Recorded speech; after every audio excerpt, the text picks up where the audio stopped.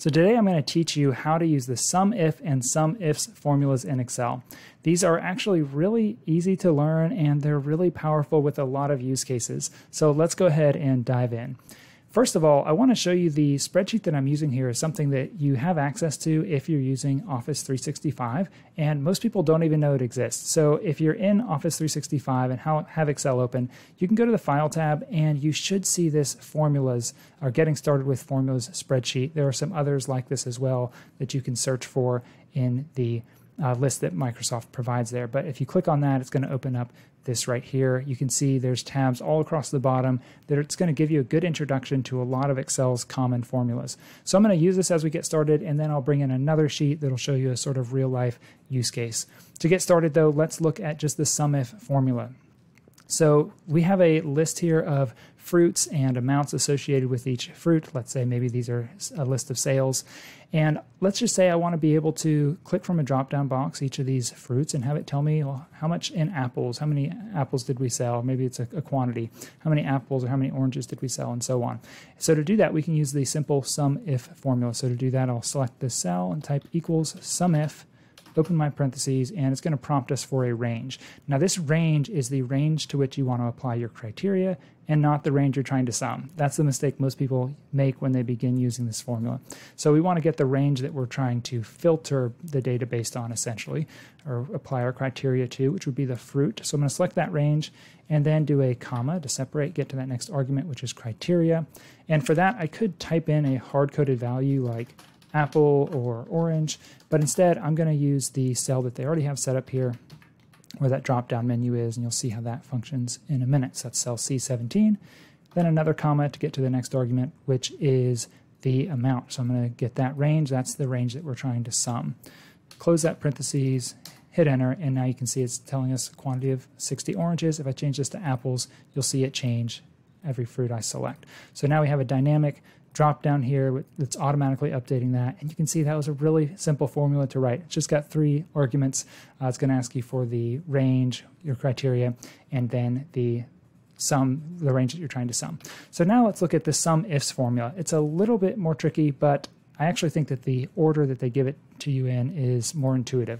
So the example that we're going to use is this table right here. So now we don't just have fruit, we also have types of fruit. And so maybe I want to see the quantity of Fuji apples in particular opposed to a different type of apples like Honeycrisp. So to do that, we can select this cell that's been prepared for the SUMIFS formula and type equals SUMIFS. Open that parentheses, and again, it's going to bring up this prompt, which will be helpful. This asks for the sum range first, so it's backwards or opposite from the SUMIF formula. Thanks, Microsoft.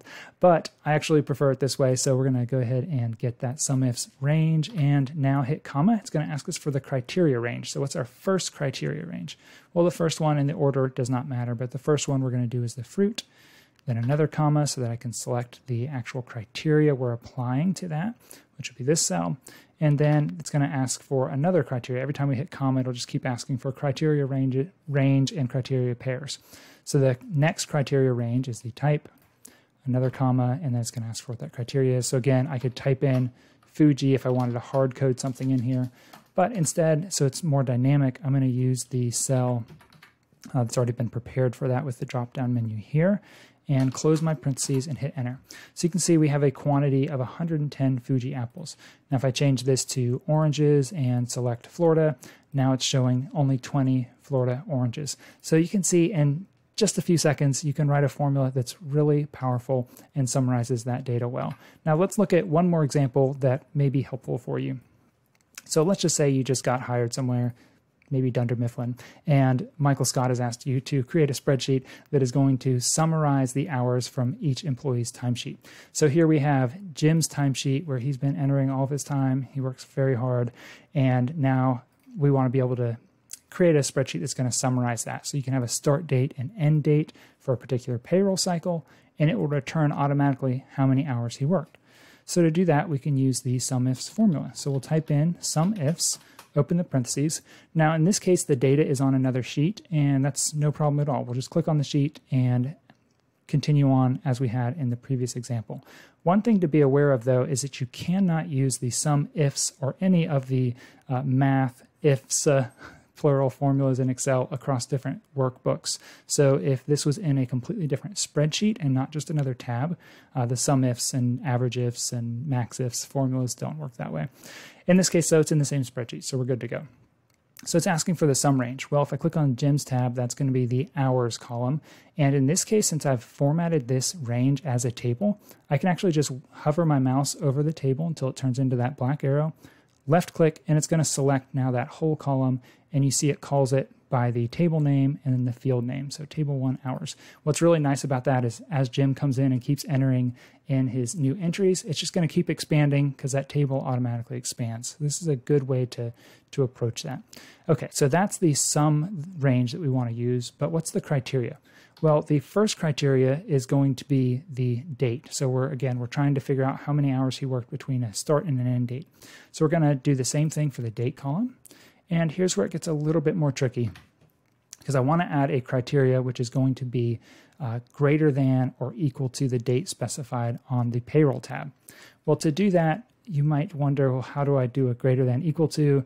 You may try just doing greater than equal to here. That won't actually work. You need to put it in quotes so that Excel can process it as text. So I'm going to do a open quote, greater than equal to, close my quote, and then an and symbol, which is going to join those two terms together. So Excel is going to read this as doing a SUMIF where the date in the date column for Jim's timesheet is greater than or equal to whatever I select next, which is going to be this start date from the payroll tab. That way, again, it's dynamic, and as that gets updated, the hours will update accordingly. Okay, so now I can hit a comma, and it's going to ask me for the second criteria range and the second criteria. Well, the criteria range is going to be the date field again, because now we're just looking at that ending date from the payroll tab. So I'm going to select that column, same column again, and hit comma.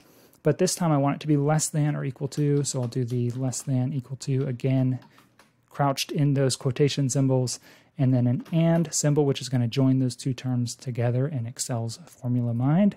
And now I can select the end date right there.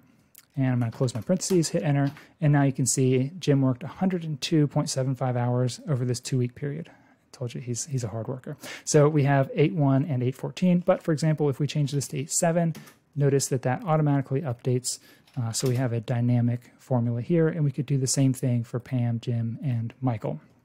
So there's a good example of how to use the SUMIFs formula in a real-life scenario, and also getting you familiar with how to use the comparative operators like greater than, equal to, or greater than or equal to, and so on. Okay, and so that is the SUMIFs and SUMIF formulas. If you have any questions, feel free to leave me a comment in the comment section. And as always, if you like this video, please hit like, subscribe, and the notification icon so you can keep getting access to Excel tips and tricks that are going to make your life easier and your business better.